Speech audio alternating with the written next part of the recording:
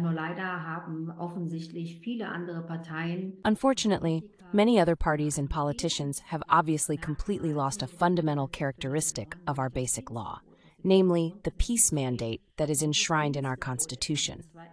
This peace mandate emerged after World War II primarily because Germany was meant to be a peace power. Germany was supposed to be perceived worldwide as a peace actor. War should never again emanate from German soil, and war weapon exports should never again come from German soil, with which wars and human rights violations are committed, as is currently the case in Gaza by Israel, also with the help of German arms exports. All this actually mandates being neutral and advocating for an independent, sovereign foreign and security policy based on the interests of democratic sovereignty and the majority of the population, and not of any corporations or the military-industrial complex. und nicht von irgendwelchen Konzernen oder dem militärisch-industriellen Komplex.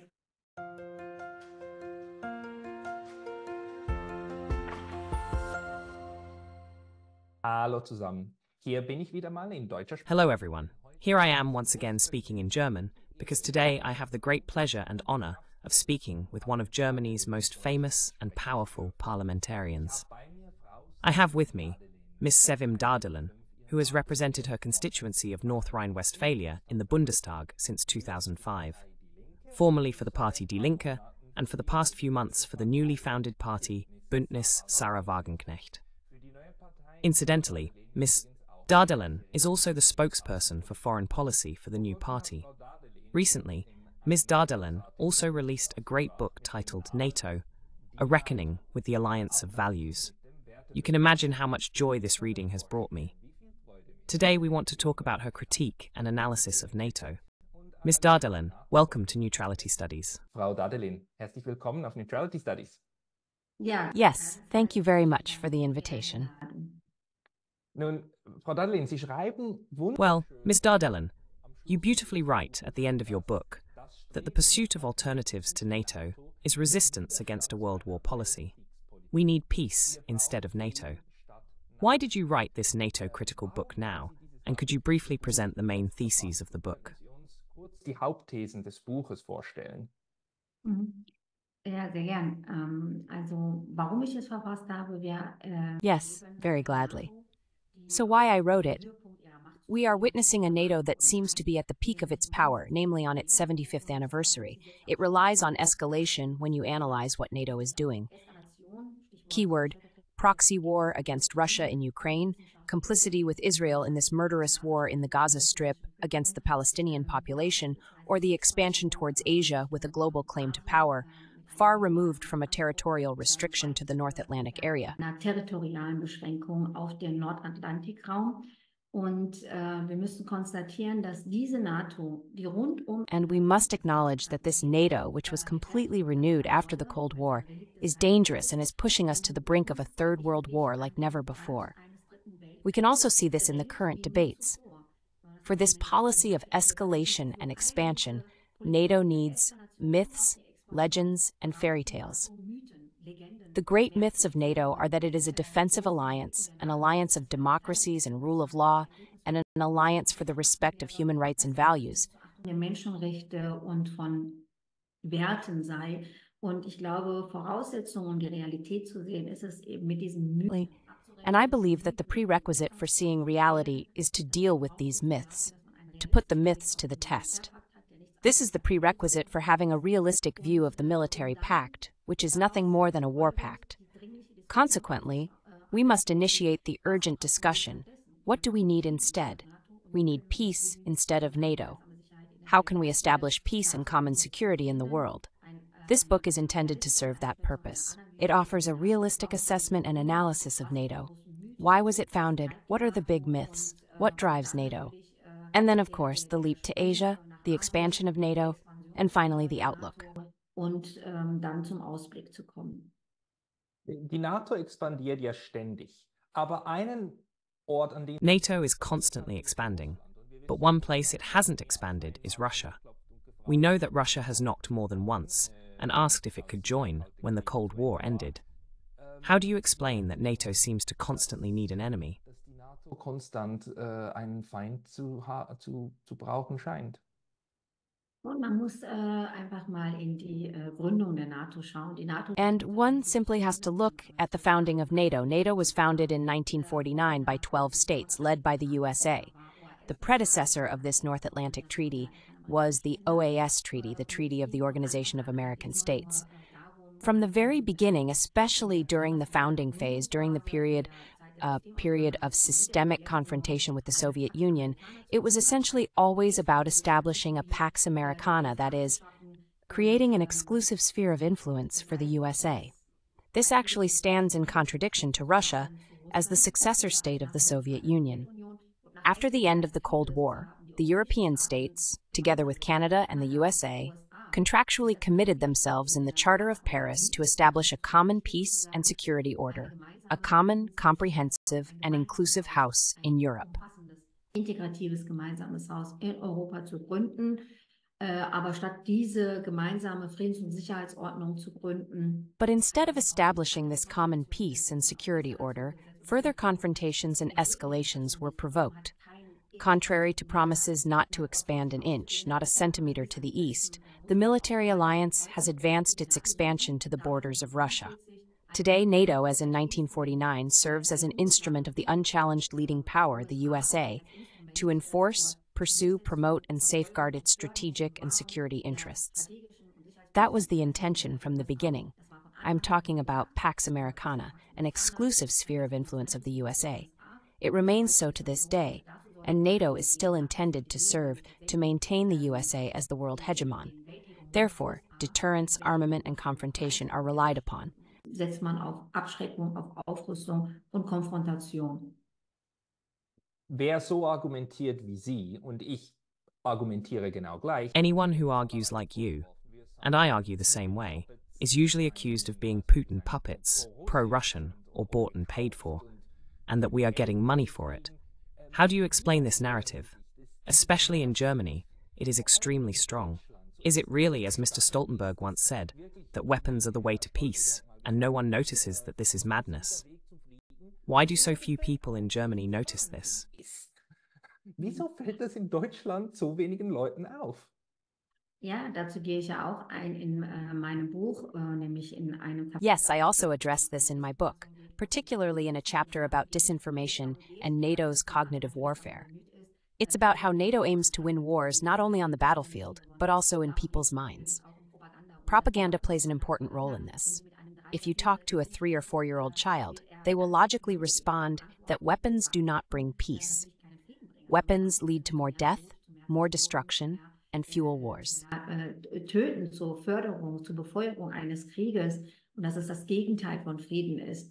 Und das ist aber. And that is the opposite of peace. Therefore, it is all the more necessary to conduct propaganda that explains to people that war is the same as peace, and that weapons are diplomatic peace tools, instead of saying that they are murder tools.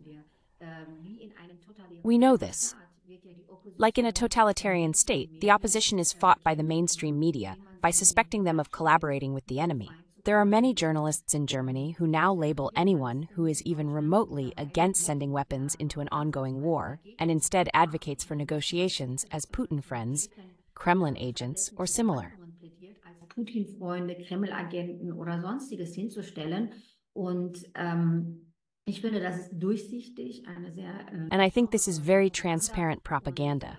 That this is always a part of war propaganda is known from the 1920s and 1930s of the last century. Back then, people who opposed the First World War were also defamed. It was about countering the supposed social democratic left narrative. They claimed that one had to stand up against the barbarism of Tsarism in Russia. Today, the Russian president is equated with Hitler to silence or denounce any criticism. We really know this from history, and one should not be intimidated by it. Und man sollte sich davon nicht einschüchtern lassen. Klar ist, dass diese Parteien und teilweise. It is clear that these parties and partly the mainstream press are pushing for another war, for an escalation, for direct German involvement in the war against Russia. And we should not let this drive us crazy.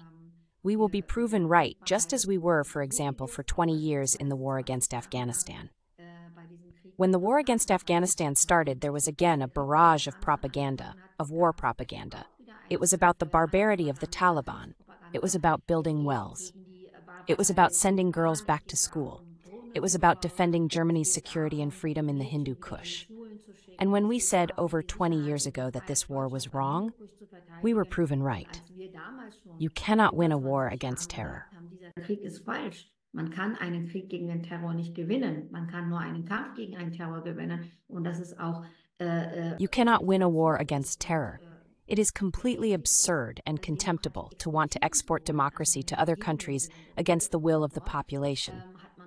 They have made us contemptible by claiming that we would side with the Taliban and are not humanitarians. They say we are against humanitarian interventions. I think one should really not be intimidated. Peace still means the absence of war, weapons, and instruments of murder. Wars are promoted by arms exports and arms deliveries, not by diplomatic negotiations, which we advocate. In this respect, we should not be deterred, but insist that we want to create peace without weapons. sondern darauf bestehen bleiben, dass wir Frieden schaffen wollen ohne Waffen. Wie haben Sie das persönlich hingekriegt, nicht in diesen Sog How did you personally manage not to get drawn into this vortex? We have seen it with the Greens and the SPD, who were actually once against NATO. Today, I slowly get the feeling that the greenest thing about the Greens is still the colour of the uniform. But even that has become quite dark, olive green. How is it with you? You were first with the left and are now with the Alliance Sarah Wagenknecht.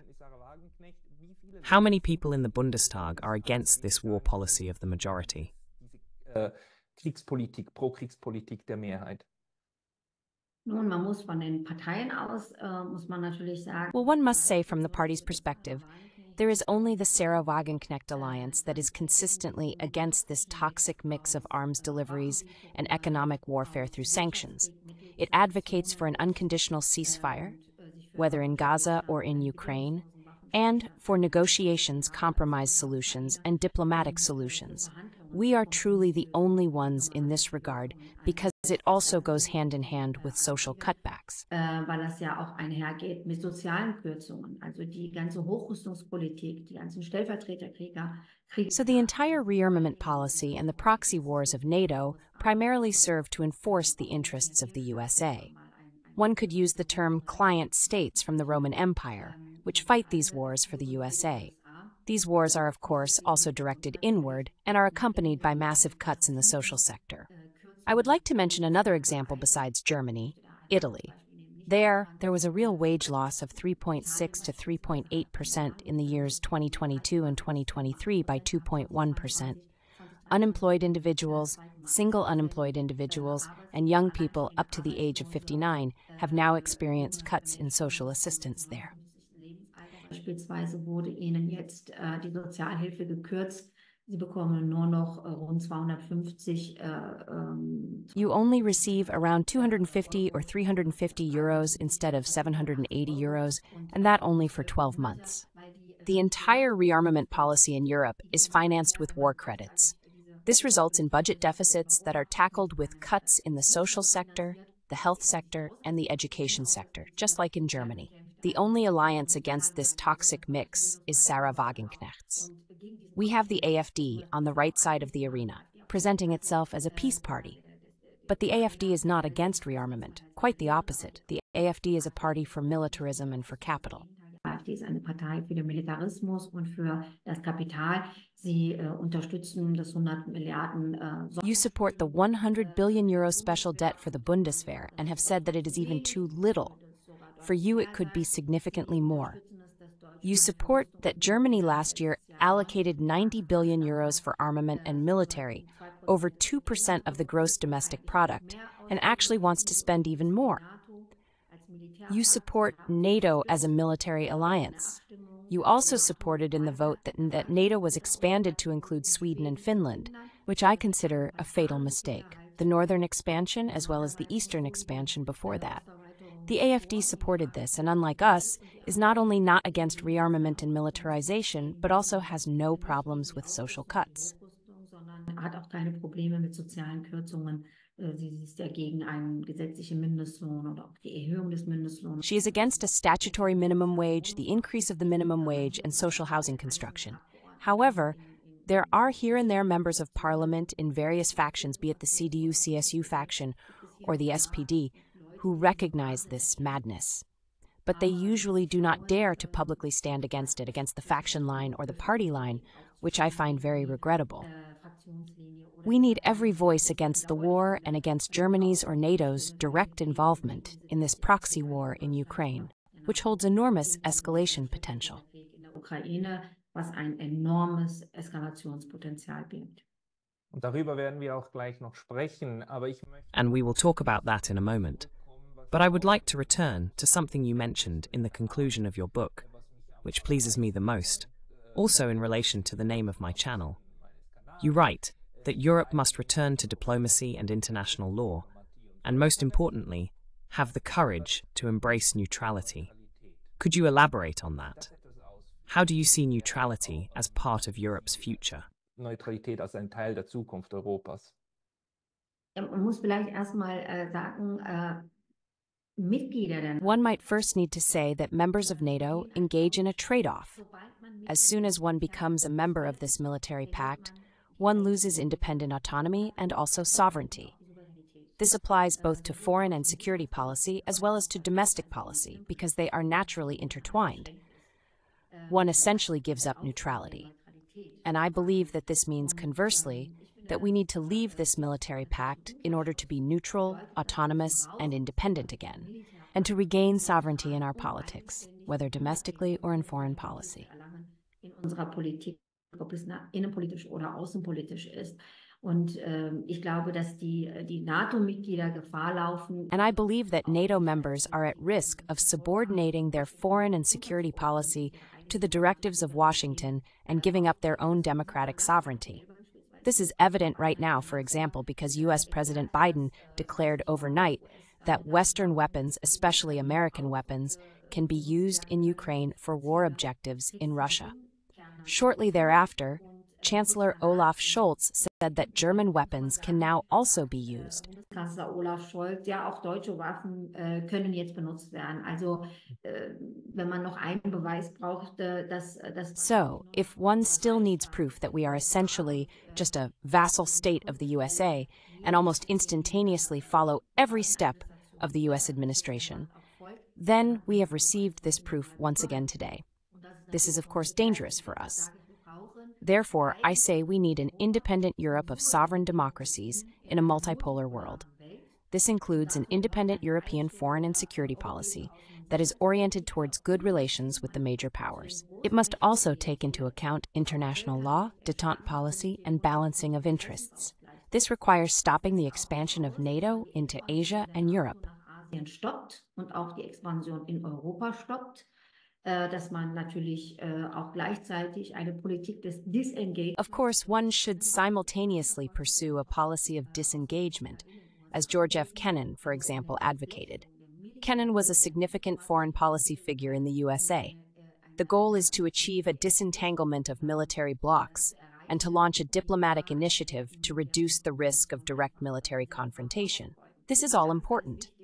In the past, it has been observed that countries adopting a neutral position are protected from attacks.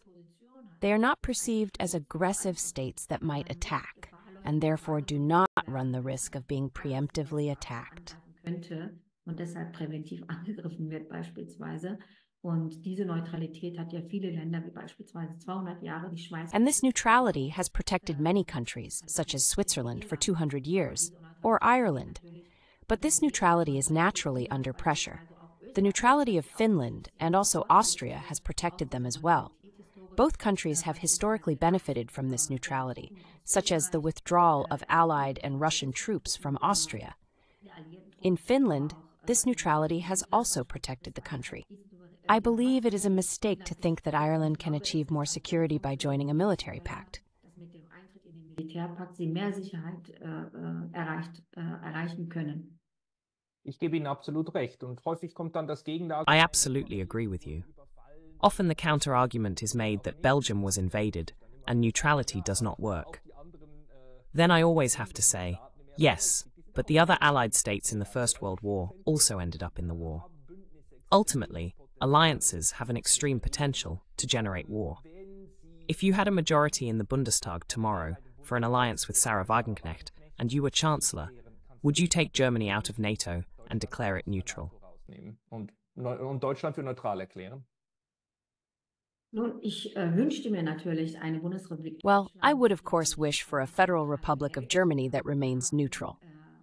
We recently celebrated the 75th anniversary of our Great Basic Law on May 23rd. Unfortunately, many other parties and politicians have completely lost a fundamental characteristic of our basic law, namely the peace mandate that is enshrined in our basic law. This peace mandate emerged after the Second World War because Germany was supposed to be a peace power. It was therefore supposed to be perceived worldwide as a peace actor. War should never again emanate from German soil. Von deutschem Boden sollte niemals wieder Krieg ausgehen und von deutschem Boden sollten auch nie wieder Kriegswaffenexporte. And from German soil, there should never again be exports of war weapons with which wars and human rights violations are committed, as is currently the case in Gaza by Israel with the help of German arms exports. All this actually demands that we remain neutral and advocate for an independent, sovereign foreign and security policy based on the interests of democratic sovereignty and the majority of the population now, and not of any corporations or the military-industrial complex, whether in Germany or the USA. That is what I would wish for, but it would of course be illusory to say that such ideals could be achieved immediately tomorrow. Man kann das sofort morgen erreichen, solche Idealen. Deshalb muss man konkrete Schritte gehen und diese konkreten Schritte, die machen. Therefore, concrete steps must be taken. We are taking these concrete steps by relying on diplomacy, both in Gaza and in Ukraine. We need an unconditional ceasefire. The dying must be stopped, and the risk of escalation must be reduced. The second point is that we want to return to international law. NATO is not an alliance that has respected international law so far. On the contrary, it leaves a trail of blood in NATO's history. Violations of international law, illegal wars, and war crimes characterize NATO. Yes, exactly. That's why I mean these myths. 25 years ago, with the war of aggression against Yugoslavia, it was proven that television stations and infrastructure were bombed. Fernsehsender bombardiert hat, Infrastruktur bombardiert hat. Selbst die chinesische Botschaft in Belgrad hat man bombardiert. Even the Chinese embassy in Belgrade was bombed by NATO. There was no international legal authorization for these bombs. 20 years of war in Afghanistan were conducted with numerous war crimes that remain unpunished to this day. The leading power of NATO, the USA, waged an illegal war against Iraq with the help of other allied NATO states and NATO infrastructure. Even countries like the Federal Republic of Germany, which did not actively participate in this war, provided NATO infrastructure on German soil and thus effectively supported it. Und damit quasi auch unterstützt. Und hinzu kommt natürlich 2011 der Krieg in Libyen. And of course, there is the war in Libya in 2011, also the attack on Libya in disregard or misuse of a UN resolution for a regime change war by NATO. We have seen all of this, and it is not a defense alliance. According to the American Brown University, the NATO leading power USA is responsible for the death of 4.5 million people in the last 20 years in this war on terror. If one wants to end this, one must of course return to international law. All states must adhere to this if they do not want to wake up in anarchy or barbarism. That is the alternative to international law, to an international order that everyone must follow. Völkerrecht, zu einer internationalen Ordnung, an die sich alle halten müssen. Und wir brauchen wieder Rüstungskontrollverträge. Wir müssen wieder zurück zu. And we need arms control treaties again. We must return to disarmament. It is absurd and extremely dangerous to live in a world where there are weapon systems that can destroy the entire planet multiple times, and where there are no longer any arms control agreements that are adhered to and mutually respected. We need to return to that. And what we also need, of course, is an end to economic wars and unilateral sanctions. These sanctions are primarily decided unilaterally and in violation of international law by the West. Normally, under Chapter 7 of the UN Charter, the UN Security Council alone is authorized to impose sanctions. Allein legitimiert Sanktionen zu beschließen, aber der Westen, die EU, die NATO beschließen einfach für sich Sanktionen. But the West, the EU and NATO simply decide on sanctions for themselves, or the USA decides on them. These sanctions are considered the weapons of mass destruction of our time. Thousands of people in Cuba, Venezuela, and Syria suffer from these unilateral sanctions. Not to mention the economic wars that bring us to the brink of economic collapse, even in the industrial nations of Europe. For example, the sanctions against Russia, this economic war, or now the economic war against China, which is particularly instigated by the USA. 100% tariffs on electric cars, 50% on semiconductors and solar cells, 25% on batteries and port cranes. Und Solarzellen, 25% auf Batterien und Hafenkräne. Mit diesen neuesten Ankündigungen der US-Administration von Biden verschärft sich die. With these latest announcements from the Biden administration, this trade war between the USA and China is intensifying. This leads to Germany getting caught in the crossfire, especially considering that China is our largest trading partner. We need to return to regulations in arms control and to cooperation in economic relations. We should move away from the escalation of economic relations with Russia and China and return to international law and diplomacy. These would be essential steps to de-escalate the situation worldwide and achieve a relaxation of tensions. I hope that when we celebrate the 75th anniversary of NATO this year, we won't have a 76th or 80th anniversary. Wenn wir jetzt dieses Jahr den 75. Jahrestag der NATO erleben, dass es keinen 76. oder 80. gibt.